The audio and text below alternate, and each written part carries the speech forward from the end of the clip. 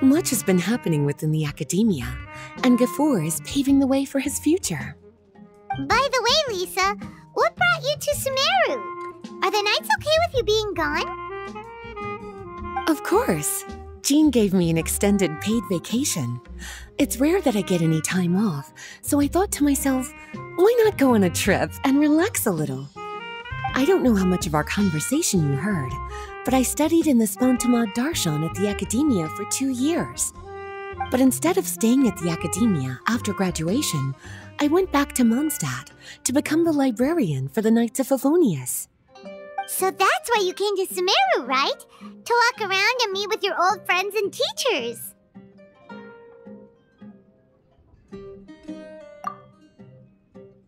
You'd like to know, wouldn't you? Well, I guess it wouldn't hurt if I told you. After all, it was ages ago. If anything, it all boils down to a difference in philosophy. When I first came to the academia, Professor Cyrus really appreciated my work and invited me to participate in several major projects. But most of those projects ended in failure. To be honest, they went too far trying to achieve wisdom beyond mortal understanding, so failure was only to be expected. I didn't want any part of that lunacy, so I left. Anyway, now that I told you, make sure you keep it between us. Sounds like you've experienced a lot. I don't wish to return to the academia, even if Professor Cyrus came to ask me personally. Rather than conducting experiments day and night, I'm much more suited for working hours that start after 10 a.m., with regular afternoon tea every day. Oh, Lisa chose to be a librarian because she doesn't want to deal with hassles all the time. I prefer to take things at my own pace when it comes to tiring tasks like a job.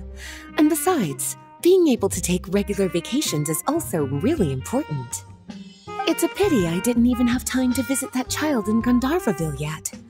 Gafoor found me just after I arrived in Sumeru. Speaking of which, what about you two? What brings my favorite cuties to Sumeru?